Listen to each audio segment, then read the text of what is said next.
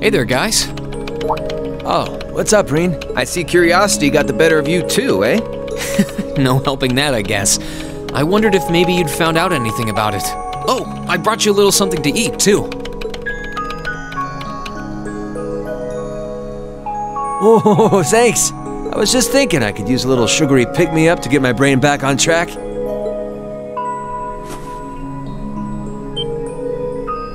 Ah, this is that new dark cherry pie I've heard about. It's supposed to be delicious, and really filling, too. Oh, thanks. I'm feeling all fired up now.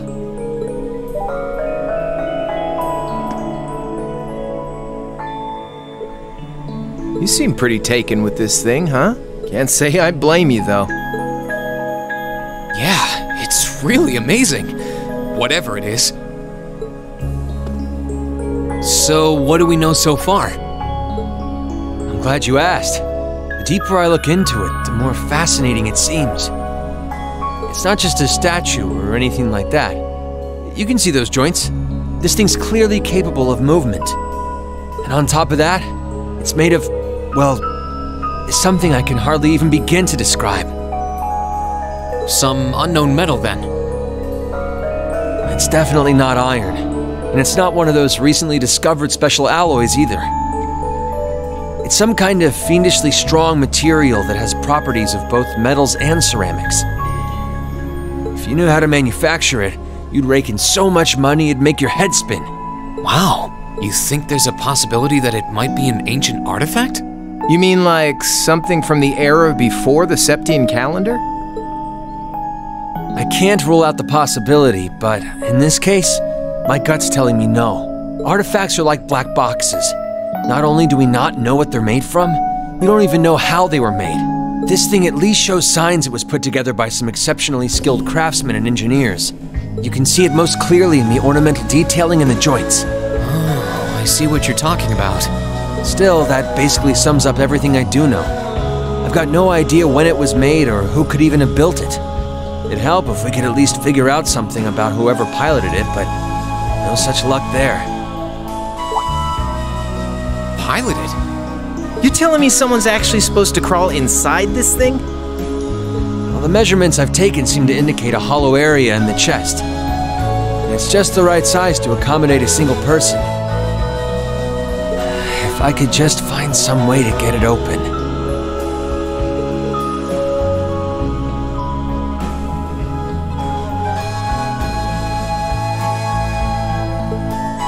Man, it's hard to imagine that some crazy person used to strap themselves inside this thing and run around. Jellica would be happier than a pig in a mud hole if she could see this. No doubt about that. It's not looking like she'll be able to make it to the festival, though. It's sad things ended up the way they did. Hey, don't you guys go getting all weepy on me now. It's still morning. I'll bet she'll just turn up out of nowhere this afternoon like nothing even happened. And then she'll waltz right into the after party and round up all the hottest babes for herself. Again. Still sore, are we? It feels like so long ago now. To think that was just last year. You're right, though. It's hard to imagine her just staying put when she knows there's a party going on. I mean, I'm not trying to get my hopes up too much, but this is Angie we're talking about. You got that right. But hey, the festival's in full swing. We should be seeing the sights, not poking around down here. What do you say the three of us cruise the campus and see if we can score some honeys? No can do. My sister should be showing up soon, and I promised I'd show her around. Anyway, I'll catch you guys later. All right, have fun. I think I'll pass on the honey hunting, but I guess it's a good time to pack it in for today. I don't want to miss your concert later. I'm looking forward to seeing what you've been practicing all this time. Well, I hope we don't disappoint.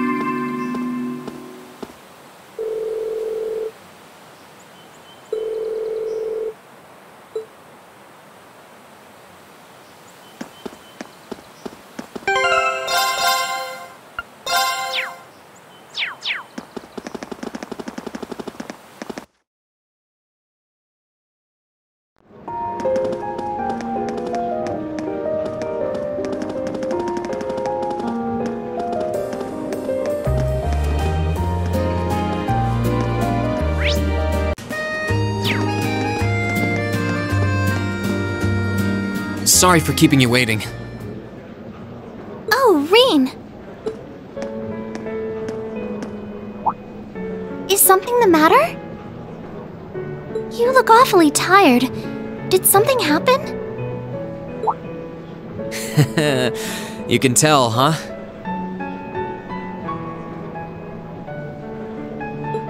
I was running all over yesterday. Mainly rehearsals for our concert today and some other tests last night. Tests? During the festival? My, they certainly don't go easy on you here. Maybe you should go get some rest. You have your concert coming up this afternoon after all. I can look around on my own just fine. Though, honestly, if you're not feeling well, I'd rather take care of you. It's nothing to worry yourself over, really.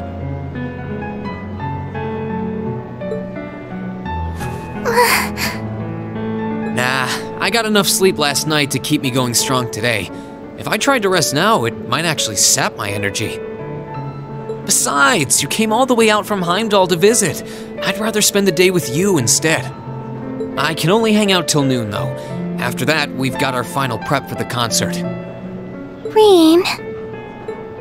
well, if you insist. If you want to keep me company that much, I'd be happy to oblige. What should we see first, then? Oh, maybe we can start with Class 2's indoor garden. How's that sound?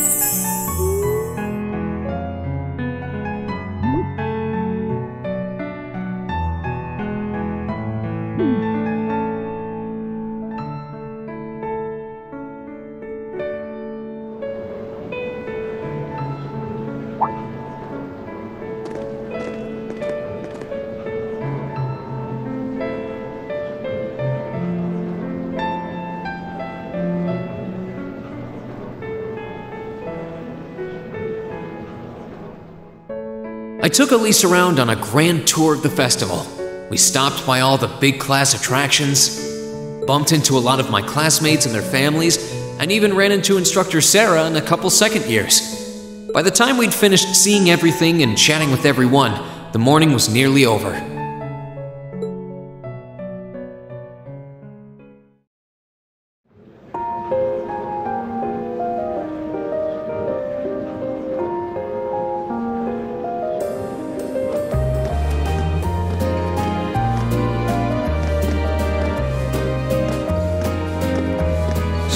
Schwarzer? Patrick? Oh, looks like Celestine's out enjoying the festivities too. I believe you are a son of the High Arms family? Lady Elise, you're looking simply splendid today. I was hoping you might be able to make it. How utterly heartless of you to not tell me she'd be visiting. Is that any way to treat your bosom buddy? Your dear friend? Sorry, wait, when did we become dear friends? A good day to you, Master Reen. And you must be his younger sister who I've heard so much about. It's a pleasure to meet you. I'm Elise Schwarzer. It's good to see you well, Lord Patrick. Please, please, there's no need for such formalities between us. Just call me Patrick. Ah, I know. Why don't we take this opportunity to stroll the campus together?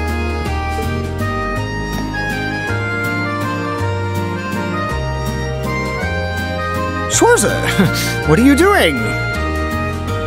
What problem could you possibly have with my taking this chance to foster good relations between our families?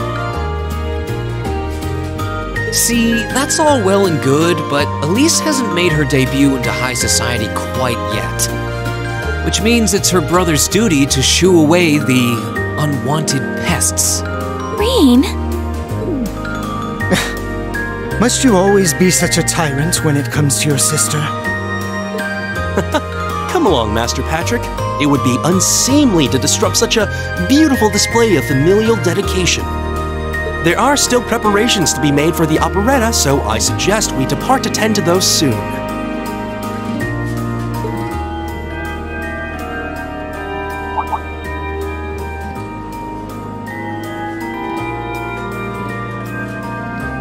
A bell? Oh, that's the noon chime. Was it really that late already? I suppose I must turn away empty-handed for now. But I hope you're prepared, Schwarzer. When this day is over, we'll know without a doubt which of our classes is the greater. Oh, I already know, but I guess you're about to find out. Looking forward to seeing your A-game. I think you overestimate your chances. Victory is as good as mine. I hope you'll be dazzled by my spectacular stage presence, Lady Elise. And assuming you'll be attending the after-party this evening, it would be my pleasure to share a dance with... Master Patrick, I suggest we hurry to the auditorium. Your classmates are waiting for you. If you'll excuse us, Master Rean, Lady Elise.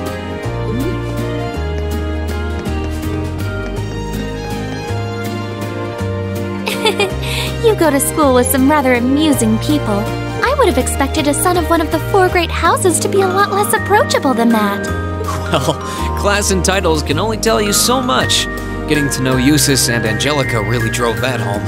At the end of the day, even the most distinguished nobles are more than just their family lineage.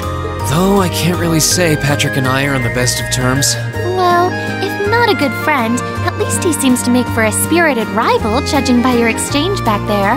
It's so nice to see all these places you mentioned in your letters, too. I guess you really did make the right decision coming here after all. Yeah, I really did. I feel lucky to have been chosen for Class 7, too. They can be an odd bunch, but I couldn't imagine my life without them now. Thank you so much for showing me around. I wish we could spend longer together, but I know you're busy this afternoon. I'll be fine wandering around by myself for a few hours, so go on and start getting ready for your concert. I'm really sorry to have to leave you flying solo. And maybe a little nervous now. How many other well-heeled nobles are going to crawl out of the woodwork to escort you around the festival? I appreciate your concern, but I'm not a child anymore, you know? Tee-hee. The two of you really are the portrait of sibling affection. What? I know that voice anywhere.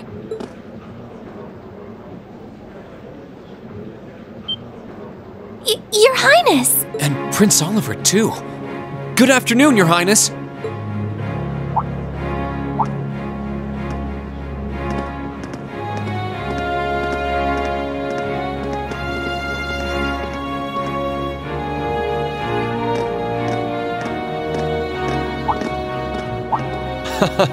Token position though it may be, I am the chairman of the board. It's only proper that I pay a visit. I would have liked to come yesterday as well, but I'm afraid I was tied up with a few official duties. Can you believe I had to beg him to take me along? But this is the festival! I couldn't miss it! In fact, I haven't seen you since we met at the summer festival. Right. It's a pleasure to see you again, Your Highness. Did you come as their escort captain? Basically. I was asked to step in on short notice to handle the security detail. I've been told Class 7 is performing a concert this afternoon. Best of luck with that. Thanks. Oh yes, when will the concert be starting, by the way? I'm afraid I didn't have the time to do any research beforehand. They'll be starting around 3 p.m. Although I think another of the classes will be performing an operetta before that. Still, you could have at least told me you'd be coming. This isn't the first time you've done this. Well, I was hoping to catch the two of you clutching each other in the torrid embrace of forbidden love. It sounds like your concert is shaping up to be a grand time, though. Would you mind terribly if I tore off my shirt and leapt on stage to join you all midway through? We're mostly just amateurs when it comes to music, so I'm not sure that'd be such a good idea. You know, I don't see Major Vander around. Is he not with you today? Unfortunately not. You've probably heard a few rumblings about it already. But there's been another development in the Crossbell situation today. I thought so. The Imperial Army is considering military action, aren't they? Well, try not to worry yourself about that right now. If it helps put you at ease, I can't really see there being a war, regardless of what happens. The gulf in military power between our two nations is far too wide. It would be suicide for them to try to fight us. The Calvard Republic isn't standing idle either, so I imagine it'll end up a deadlock between superpowers. Under ordinary circumstances, I probably would have passed on coming today. But I thought that coming here with Alphen might actually alleviate tensions. Governor Regnitz, Rufus, and Chairman Arena are all here as well. I would presume they share the same opinion. But right now, you've got a concert to give, and I want you to focus all your energies on making it one to remember.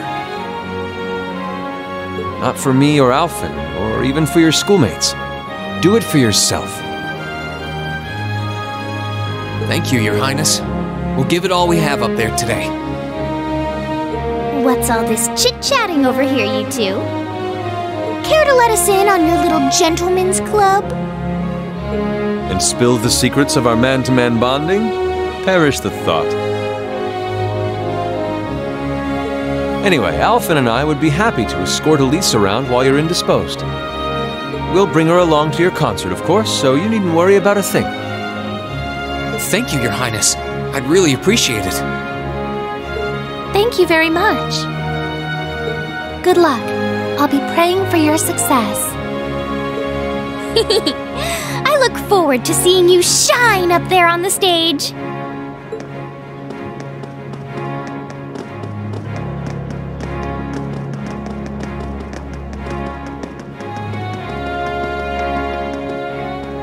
Okay, I guess I should head over to the auditorium now. We have to take care of some last-minute preparations, and I suppose I should catch Class 1's operetta too.